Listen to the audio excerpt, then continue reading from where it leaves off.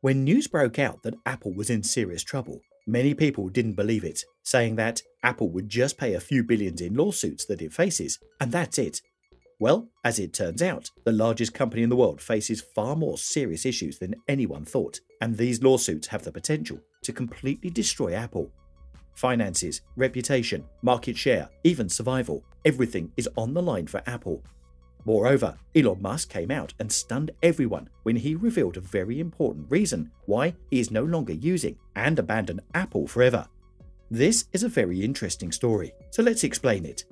Any company fighting against 350 lawsuits will run thin on its revenue sooner or later. Yet for a tech giant and a moneymaker like Apple Inc., this is just another day in the office. With impressive breakthroughs in its name, Tim Cook's establishment has also earned a bunch of lawsuits from competitors and, surprisingly, its consumers.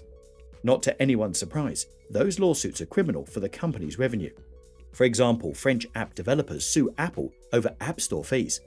Apple's monopolist and monopolist power over the iOS app distribution market violates federal and California antitrust law, according to a class action lawsuit filed in a California federal court by 3 French iOS developers. According to the plaintiffs, Apple has willfully acquired total control of the iOS app distribution market, resulting in a super-competitive distribution and in-app purchase fees levied on developers, who are forced to rely on the App Store. First off, these fees, which have helped Apple earn billions of dollars, hurt developer sales and profits. According to the petition, Apple has little incentive to change its ways because of the lack of competition, which stifles innovation and quality in the iOS app market. The petition also states that Apple's dangerous and aggressive monopolization or abuse of power has stifled the competition. All 3 plaintiffs seek pecuniary and injunctive relief on behalf of themselves and the French resident iOS developers against whom they are suing. This case in a US court may result in fundamental shifts in the iOS app distribution, which appears to favor the tech giant. Other market regulators have concluded the same thing while investigating the company's App Store policies. Alternatively, as one CEO also stated in the petition, when someone signs up for a product in the App Store, they are no longer customers of the product they are signing up for. Instead, they are essentially Apple's customers. They pay Apple, who then pays the customers back. So all the years, money, and reputation building for a customer goes to waste and is, instead, handed over to Apple. In the end, Apple still gets paid 30% for the platform it provides. The plaintiffs are represented by Hagens, Berman, Sopel Shapiro, LLP, which obtained a $100 million settlement for US-based iOS developers, who has in turn challenged the App Store's pricing and purchasing policies last year. There are 3 petitioners. Société de Figaro is a Paris-based company that created Figaro, iOS news app. Another one is the 24/24 team SAS, the developer of the L'Equipe sports streaming and news app based in Boulogne-Billancourt. And lastly, a Paris-based association of online content publishers, Legiste.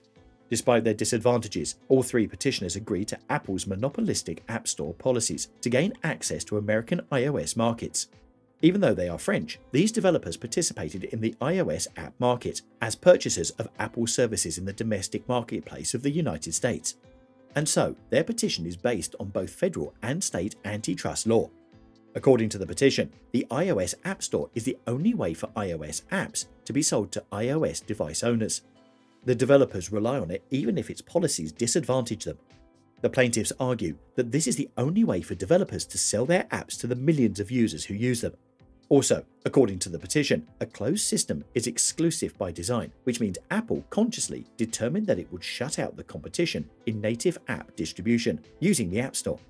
According to the petition, Apple's market dominance is far from innocent. It intentionally monopolizes the distribution of iOS apps through improper means. Plus, because it is the sole seller of iOS networks to developers by design, it acts as a monopolist. On the flip side, Apple claims that it has purposefully blocked competitors from distributing iOS apps to protect device customers from bad apps and malware.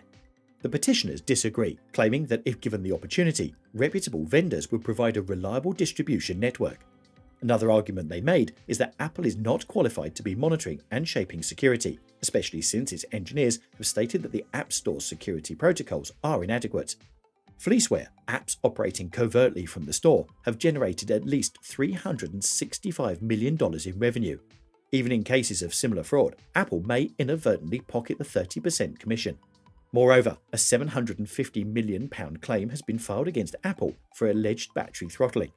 After being accused of misleading customers about a power management tool, Apple Inc. is facing a lawsuit in the United Kingdom that could result in hundreds of millions of pounds in compensation for iPhone users.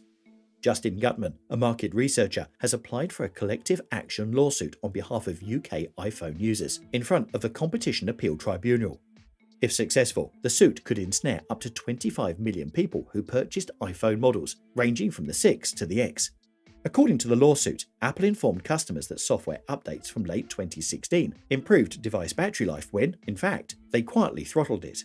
Gutman claims that Apple hid the power management tool in the updates to conceal the fact that the phone's batteries couldn't handle the new software's processing demands, which resulted in shutdowns and glitches. An undocumented battery management system, released in a January software update that year, slowed the performance of older iPhones to prevent them from shutting down unexpectedly. However, Apple did not provide users with the option to disable the setting and did not notify them that their phones were being throttled on purpose. In response to these claims, an Apple spokesman said that they will never program a device that will shorten the life of a product or degrade the experience for a user. Apple acknowledged the throttling almost a year after it was introduced, stating that it only slowed down phones with older batteries that were running low on energy or were cold, all of which can affect battery performance. According to the company, if a battery is in poor condition, it won't supply the maximum current required by the phone's processor at full speed. Before the update, this would simply cause the phone to shut down, and the update was intended to allow the device to continue running, albeit at a slower pace. In Italy, the company was fined €10 million, while Samsung was fined €5 million for a similar program. In the United States, the company agreed to pay $25 per iPhone, with a cap of $310 million in a class action lawsuit settlement. Furthermore, Apple will pay $50 million to settle the Butterfly keyboard lawsuit. The keyboards, which were introduced with the 2015 MacBook, were notoriously unreliable. Any type of grime, crumb, or dust could cause a key to stop responding, resulting in embarrassing typos. The proposed settlement still needs to be approved by the judge, but the end may be in sight for those burned by Apple's unreliable keyboard design, which the company discontinued in 2020. If the settlement is approved, people who have had their Butterfly keyboard repaired should be eligible for a payout if they live in California, New York, Florida, Illinois, New Jersey, Washington, or Michigan. But users residing in any other state won't be affected by this settlement.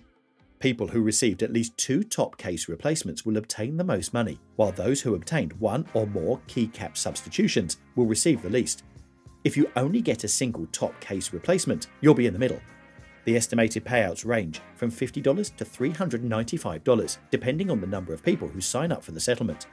It's also worth noting that up to 30% of the $50 million will go towards attorney's fees, with the remainder going toward other costs and expenses.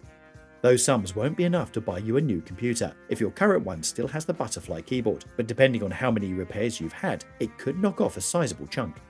The agreement also ensures that Apple's extended service program, which covers your keyboard for 4 years after you purchase the laptop, will remain in effect, so if you have a computer with some broken keys, it may be worth investigating.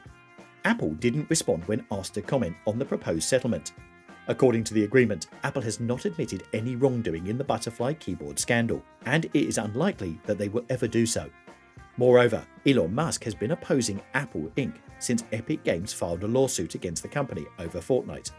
Epic Games claimed that Apple was illegally monopolizing the market by taking a 30% cut of every sale through its App Store, which it accused of being an unlawful monopoly.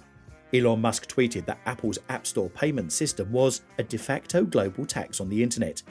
He had also slammed Apple for creating a walled garden of tech. Elon Musk also stated that he has stopped using Apple News. In a recent tweet, Gerber Karasaki Wealth and Investment Management's president and CEO Ross Gerber announced that he had cancelled his Apple News membership. Gerber called the news app a major source of negativity in my life. Same, wrote Musk to this tweet. That is it for today.